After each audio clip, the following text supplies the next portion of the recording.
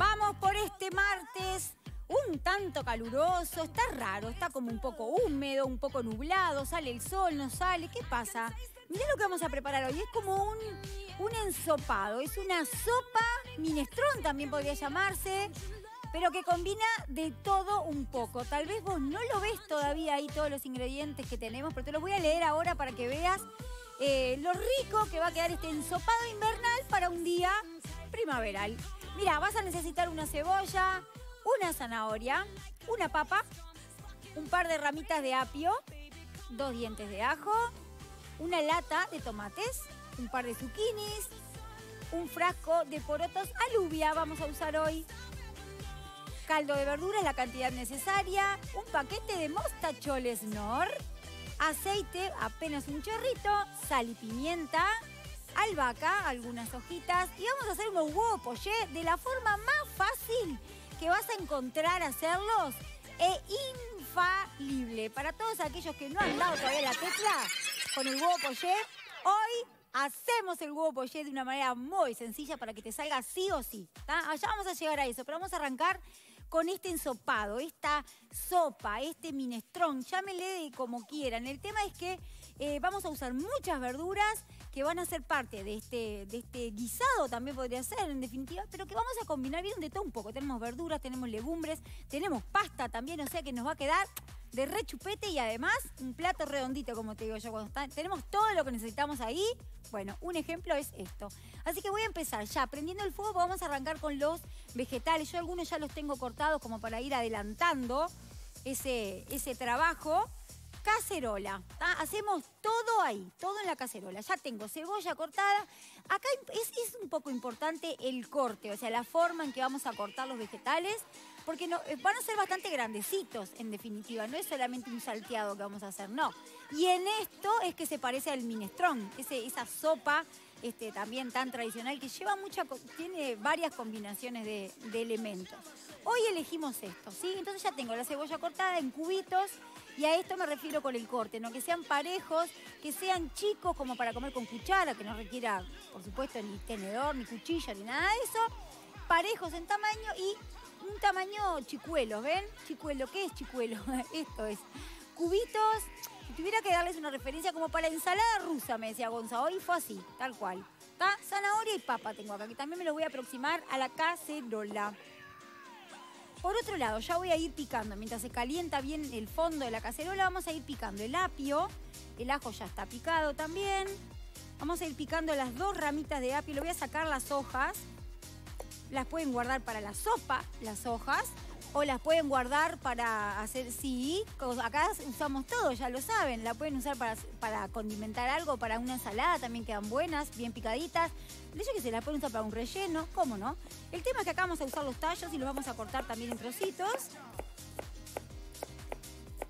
Por otro lado ya me voy adelantando a decirles que hoy vamos a usar legumbres, como les contaba recién, que en combinación con la pasta nos va a quedar tremendo platazo. Hablando desde el punto de vista proteico, digamos, espectacular. Se nos cierra todas ahí las necesidades. Vamos a usar porotos, o alubias en realidad, ¿sí? Yo les puse ahí un frasco. Pueden usarlos, por supuesto, que pueden usar las frescas. No es fresco, sino el seco, es al revés. Lo que pasa es que se abre el paquete y lo dejan en remojo toda la noche. Lo hierven después separado, porque si no demora mucho y acá las verduras se nos pasan de cocción. Y pueden usar pueden usar otra variedad de legumbres también. Pueden ser lentejas, pueden ser porotos manteca, porotos frutilla, porotos negros también, ¿por qué no? El que tengan y el que les guste, ¿tá? En definitiva acá la cuestión va a ser combinar justamente estos 2 alimentos, las legumbres y los cereales, que en este caso está a través de la pasta, para que nos quede un plato espectacular. Vamos con los zucchinis, que también los voy a cortar. A ver si no está caliente la cacerola, vamos a ir chequeando. Sí, ya estoy. Vamos a empezar acá. Miren, un chorrito de aceite. No tiene ningún misterio esto, ningún secreto. La clave en esto está en lo que vos elijas para justamente componer este ensopado. Para mí el ensopado implica, a ver si ustedes están de acuerdo, Para mí el ensopado implica la presencia de pasta seca, en este caso no, de pasta seca corta. Eso es como para mí lo que diferencia de repente un minestrón de un guiso, puede ser, no, hay guisos que también tienen. Y el hecho de que tenga caldo, bastante caldo, o sea, es con onda sopa, ¿no? Ahí está. Es onda sopa en ese sentido, o sea, que tenga su caldo, no es un guiso espeso, no. Es una preparación caldosa. Entonces, voy con la cebollita. Ya agrego papa y agrego zanahoria. Ahí está, vamos empezando con esto. El ajo lo voy a dejar para dentro de un segundito. Pero lo que sí ya me puedo ir trayendo también es el apio. El apio que recién cortamos. Y vamos haciendo este salteado que le va a dar mucho sabor. Esto se los comento cada vez que hacemos una preparación así onda sopa, que cuando ustedes hacen un salteado inicial de las verduras, ya le transfieren a la preparación un sabor especial. Solamente con ese hecho, y todas las personas que lo han probado me dan la razón y me dicen, tenías razón, le cambia el sabor, le da un gustito muy especial y muy rico, así que se los que te recomiendo. Los zucchinis, qué elemento controversial para el día de hoy, Ayer hablaban justamente de que el precio del zucchini no es el más adecuado para consumir ahora. No es un vegetal que está en estación ahora. Igual se consiguen, pero yo igual decidí dejarlo en la receta porque le da un toque de frescura y vamos a usar muy poco. Por supuesto que si ustedes no están de acuerdo, si ustedes no quieren usarlo o consideran que no vale la pena, simplemente no lo agregan y listo. ¿Tá? Estos están divinos porque además están bien parejitos de forma y todo. Pero, o sea, yo soy consciente de eso y siempre trato de tener en cuenta ese tipo de cosas para no hacer como una preparación demasiado, donde sea el ingrediente principal, por ejemplo. Pero en este caso, ustedes lo pueden obviar si consideran que no lo quieren usar y listo, no tienen ni siquiera que sustituir por otro vegetal. Siempre tengan en cuenta que este tipo de preparaciones, cuanto más variedad de vegetales tenga, también más sabor y, bueno, y más nutrientes, ni hablar, ¿no? Pero no es necesario, pues desde el punto de vista de la receta en sí, no es necesario sustituirlo por otro vegetal. ¿Ah? Porque el similar, que sería el zapallito, estamos en las mismas condiciones. Entonces, vieron que lo corté como en rodajas, en fetas gruesas, después en tiras y ahora voy de nuevo con el mismo tamaño aproximadamente de los cubitos que cortamos la papa y la zanahoria. Vamos a dar una revolvidita acá.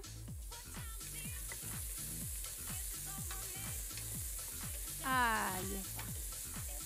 Muy bien, entonces, importantísimo, que es lo que ya voy a hacer. Miren, importantísimo. Yo tengo acá adelantado el paso, todo este paso que vamos a hacer con ustedes acá. ¿Para qué? Para poder incorporar la pasta, ¿tá? La pasta, que es lo que va a determinar, es lo último que vamos a poner. Como las alubias ya están cocidas, o sea, ya se pueden consumir así como están, es a último momento, cuando tenemos todas las verduras prontas, agregamos las alubias. Y la pasta es lo que vamos a controlar el tiempo, ¿sí? ¿Por qué? Por un tema de cocción, que llevan un tiempo real de cocción que necesitamos que se cumpla, ¿verdad? Entonces, eso es lo que yo voy a agregar ahora para cumplir con el tiempo y que me dé para mostrarles a ustedes el resultado. Así que no miren por acá, no bichen, no espíen todavía. Voy a agregar la pasta corta, pasta seca, la variedad que a ustedes más les guste. Yo voy a usar los mostacholes. Y acá, ojo, porque no agregamos, no contamos la pasta como si fuese cuando hacemos, por ejemplo, pasta con salsa, ¿no? No, porque acá tenemos un montón de otras cosas. Entonces, es siempre en menor cantidad cuando va a integrar una preparación donde tenemos además legumbres, donde tenemos un montón de verduras y donde es uno más de los ingredientes, ¿está? Bueno, esto ya está pronto, me está pidiendo a gritos algo de líquido, así que me voy a apurar con el zucchini, porque así lo sumo a la cacerola ya mismo. Y vamos con los tomates, en este caso vamos a colocar una lata entera de tomates perita en conserva, enteros, tomate con jugo, con todo. Y después vamos a ir moderando el contenido de líquido de esta sopa con caldo y además un poco de agua, pero eso ya más para dentro de unos minutitos. A ver, agreguemos acá zucchini. Ahí está. está, damos como que la última mezclada antes de agregar los líquidos. Los tomates pueden ir así enteros. Ah, me faltaba el ajito también, ¿eh? O los pueden trozar un poco. De hecho, voy a hacer eso. Los voy a cortar un poquito, pero no chiquitito, ¿eh? Porque acá me va a interesar que se vean un poco. Igual después con la cocción medio que se deshacen y eso también está bueno porque va a quedar levemente atomatado este caldo que le va a quedar un sabor espectacular.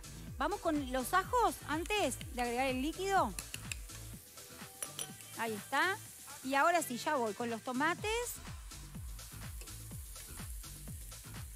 Y ahí como que respira la cacerola, ¿ves? Mira. Ahí está, ¿ves? Y esto vos mismo lo vas rompiendo así. Mirá qué color. Si hay algo que tiene este plato es un colorido espectacular. Otra cosa que podrían agregar acá son hojas también, hojas verdes. Está bueno. Cualquier hoja, espinaca, selga, enteras. O sea, lavadas sin el tallo, las ponen a último momento enteras, quedan espectaculares, riquísimas. Bueno, ¿qué querés poner vos? Plátano. No sé. Bueno, no, yo que sé, cada uno, ¿no? Que él sí. Bueno, pusimos el tomate. Vieron que no alcanza todavía esta cantidad de líquido. Si bien esto va a ayudar, obviamente, bueno, con el sabor ni hablemos, ¿no? Ahí está. Vamos con el caldo. Tengo acá 2 tazas de caldo que voy a sumar. Muy bien. Recuerden que acá nos tiene que quedar caldo para la preparación en sí, pero nos tiene que quedar líquido suficiente para cocinar la pasta. No se olviden, ¿eh? Así que vamos a agregar ahora más líquido. Y como les dije, las alubias van a ir, cuando esto tome temperatura, vamos a poner un poquito de sal y pimienta, muy poquita sal. Y vamos a agregar, sí, más agua, ¿tá? Poquita sal y un poquito de pimienta. Pueden sumar otros condimentos si les gusta, ¿eh? Un pimentón, sí. Ahí está. Entonces, a ver, voy a bichar la otra como viene. Ah, bien. A ver la pasta en qué estado está. Ahí está. Bueno, muy bien, vamos a buscar un poco de agua. Vamos a buscar líquido porque ven que ni siquiera cubre acá. Nos falta líquido, pero además te vas a dar cuenta que te falta líquido porque vas a poner la pasta y no va a tener de dónde, te va a quedar seco. Ah, vamos a buscar agua, vengan. Ay, ya aprovecho y les muestro esto, miren. ¿Ven? Con la canillita esta, cambio. Cuando necesito agua purificada, la paso para acá. Cuando necesito agua, por ejemplo, para lavarme las manos, pin, la paso para acá y sale por ahí. Muy práctico, ¿eh? Vamos con el agua. Vamos con esta jarrita y vemos a ver si necesitamos más o no. Yo creo que con esto vamos a andar bien. Igual siempre estamos a tiempo de agregar, ¿no? Ahí está. Perfecto. ¿Qué tenemos que mirar acá? Que la zanahoria y la papa lleguen a estar tiernos, que lleguen a estar cocidas. Pero por favor les pido, no me pasen esto de cocción y horas y horas, no, porque si no se deshace todo después va a quedar rico, pero va a quedar como todo molido. No es la idea de hoy, ¿eh? Así que voy a agregar, voy a esperar un poquito, pero me voy a buscar una tapa. Me voy a tener que voy hasta el sótano. ¿Me aguantan un segundo ahí? Sí, gracias, chiquilines. Sin escalera, hoy fui directo. Ahora sí, voy a tapar acá un poquito. ¿Para qué? Para que tome temperatura. Cuando eso tome temperatura, las verduras ya van a estar un poco más avanzadas en su cocción. Y entonces ahí, en ese momento, voy a agregar las alubias. ¿Tá? Las alubias. Y después que esté todo pronto, o sea, que las verduras ya están todas cocidas, tiernas, pero al dente, o así me gusta a mí por lo menos, pero cada uno, pero que no se te deshagan, es lo único que te pido. Cuando llegue ese momento, ahí recién sumás la pasta, que fue lo que yo hice acá recién, lo vieron ustedes, ¿está? Este es el plato que está terminado. Pero les prometí, desde hoy temprano, que les iba a mostrar una forma de hacer el huevo poché, ¿lo ubican? Lo ubican, ¿no? Es ese huevito que tiene la clara totalmente cocida, pero un poco líquida la yema. Yo sé que hay mucha controversia con respecto a eso y no es que lo recomiendo ni lo dejo de recomendar. El tema, ¿el qué? No es el huevo pasado por agua, no. Es un huevo que tiene. Ustedes ya saben que el huevo tiene, para que quede un huevo duro, digamos, o sea, con todo completamente cocido, 8 minutos a partir de que empieza a hervir. ¿Estamos todos de acuerdo? Sí, muy bien. En este caso, el huevo poché, o sea, los distintos puntos del huevo juegan con eso, con el tiempo de cocción y con el punto de la yema, ¿ok?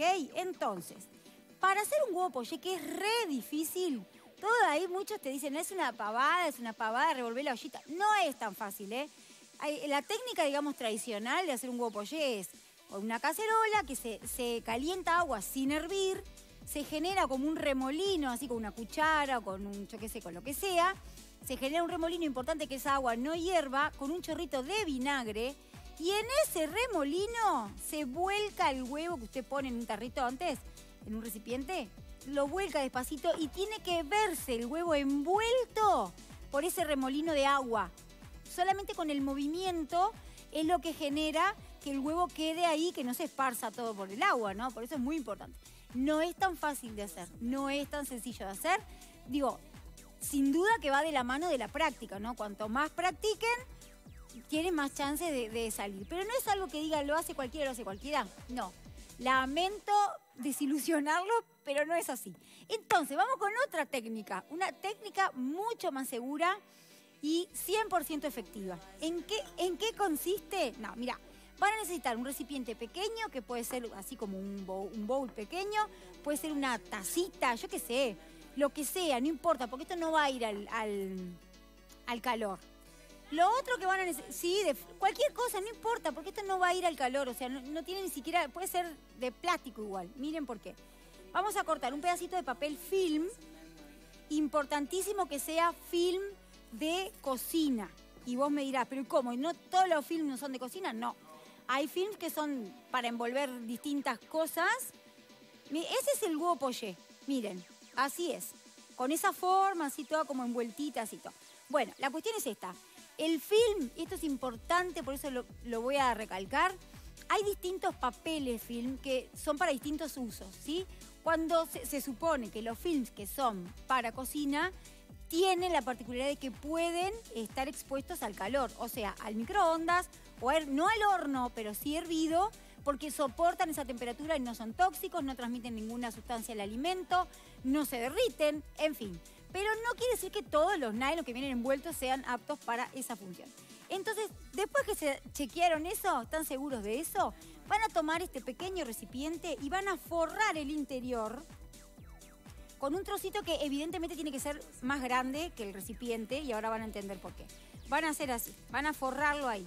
No tiene por qué quedar pegado a las paredes, ni siquiera eso, porque ahora van a ver cómo vamos a operar. Esto es un tema opcional, pero que recomiendo, y es colocar una gotita de aceite en el papel y pincelar esa gotita en las paredes del recipiente, en este caso. Ahí está. Entonces, vamos a tomar un huevo, lo vamos a cascar en otro recipiente, en otro lado. Ahí está. Esto lo hacemos para no romper, asegurarnos de que no se nos rompa la yema cuando lo cascamos acá. Si se rompe, lo guardamos para otra cosa, lo envolvemos y lo dejamos en la heladera. En este caso así, lo deslizamos, pingui, ¿está? Y lo que vamos a hacer es atarlo. Tenemos que hacer paquetito. Entonces, ¿qué te vas a fijar vos acá? Así. Primero, que no te quede aire acá arriba. ¿Ves que si yo lo ato acá, me queda esta burbuja de aire? Entonces, trata de cerrarlo, apretarlo lo más en contra de la clara posible, ¿está?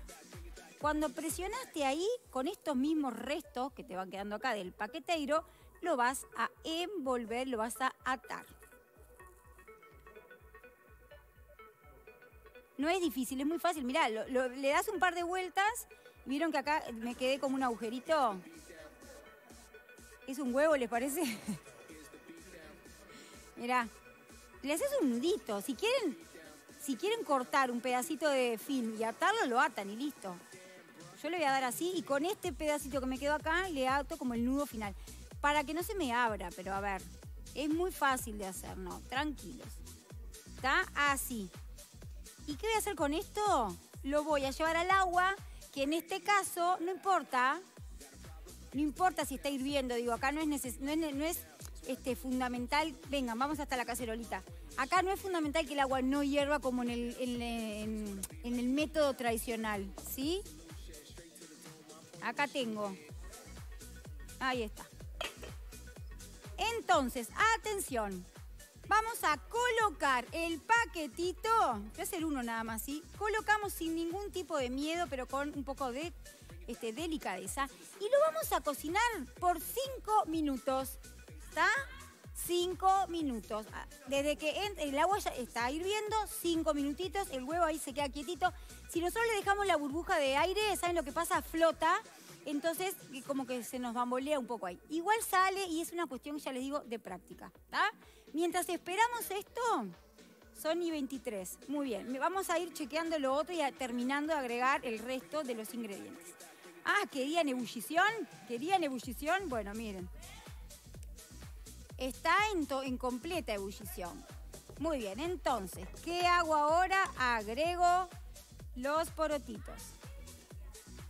Esto es una delicia, sí, ya lo sé, es impresionante. También me queda claro que un día como hoy no te invita. Lo que pasa es que ustedes no se olviden que yo hago la planificación con muchos días de anticipación. Entonces pueden pasar estas cosas. Así como otros días te hago un helado y hay -2 grados. Pero no es normal que un día como hoy que es 3 o 4. 4 de agosto, escuchame, mirate calor, 24 grados, pero ¿dónde se ha visto? Bueno, en fin, no importa, no nos vamos a andar quejando de esto. No nos vamos a andar quejando. Es una excepción climática, está claro. Pero esto ahora ya anunciaron que en un par de días baja la temperatura y te preparás este ensopado espectacular. Bueno, muy bien. Puse los porotos. ¿Qué es lo último que me falta? Ya se los dije hoy. La pasta. La pasta cuando esto esté todo en su punto, o sea, chequeo. Miren, chequeo la zanahoria. Ven que todavía está duri, ¿no? Bueno, la papa más o menos le debe pasar lo mismo. Cuando está pronto, las verduras están listas, o sea, están tiernitas, ahí incorporan la pasta, ¿está? Ese paso nosotros ya lo tenemos acá. ¡Ay! No controlamos el tiempo de la... No, el de los huevos, el de la pasta no. Ah, bueno. No, pero la pasta, mirá. No, pero la pasta. Miren, siempre se tiene... Ya está perfecta, miren, está al dente, pero tierna. Ahí está. No, a mí no me gustan los fideos rotos, no me gustan, ¿eh? Entonces, paren. Entonces, siempre se guían por el tiempo guía del paquete, obviamente. Yo cuando, por ejemplo, este paquete dice entre 11 y 13 minutos de cocción, ¿está? Con que lo dejen 10 minutos u 11, o sea, el tiempo límite inferior, en este caso que les da un rango, en ese caso siempre dejen el menor, porque después esto se sigue cocinando. Ustedes no lo sirven enseguida, entonces que quede una pasta perfecta. Bueno, esto ya está pronto. Vamos a servir. El huevo le falta un poco, pero yo tengo uno adelantado allá. Paren, pero les quería mostrar una cosa rápido. Les juro que no me va a llevar nada de tiempo. Pero acá tenemos varios fanáticos del huevo duro. ¿Está? Sí, del huevo duro. Y el huevo duro les acabo de decir que lleva 8 minutos. 8 minutos para a partir de que hierve. O sea, tenés que poner el agua a hervir.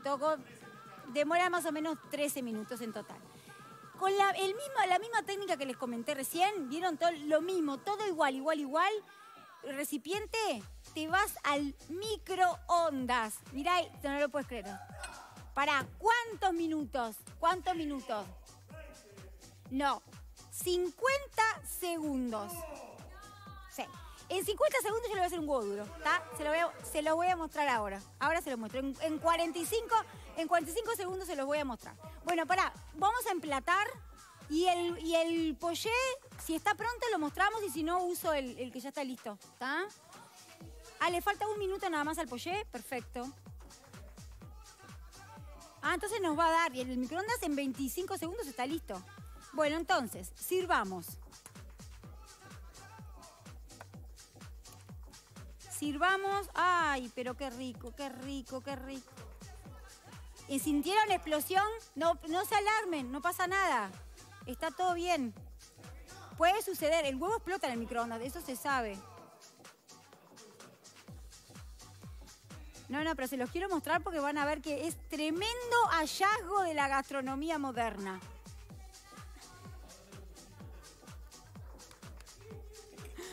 Bueno, tenemos ya... Ya tenemos todo listo. Paren porque las hojitas de albahaca le van a quedar. El huevo pollé está pronto, me están diciendo acá, desde el móvil 1. Vamos ya a buscar el huevo pollé. Es como hay una contradicción allá arriba, ¿no? Uno me dice, dale, saca algo, el otro dice, no, apúrate. Mirá, tiqui. Paren, yo de acá no me voy sin mostrarle los 2 huevos. Basta. No va. Pasaron 5 minutos, ¿estamos de acuerdo? Bueno, me voy con el paquetito entonces. Ahí está. Mientras esto se enfríe un segundito, para no quemarme así demasiado, venga, vamos con el huevo duro. Ay, que explotó de lo lindo. No, qué receta. Miren. Huevo duro al instante, señoras y señores. Le sacás el paquetito sin ningún tipo de problema. 50 segundos. Mirá la forma del huevo duro. ¿Es divina o qué? Divina, ¿verdad? Mirá. Pingui, huevo duro. ¿Qué me contás? Dale, decime algo. Espectacular. Vamos. Ay, por favor, 1 minuto me da y me sobra, mirá. Paren, no me apuren tanto. Este es el pollé, hay que tener un poco más de cuidado, porque acá la yema está líquida, ¿eh? Y me estoy quemando, así que vamos a hacerlo con más cuidado.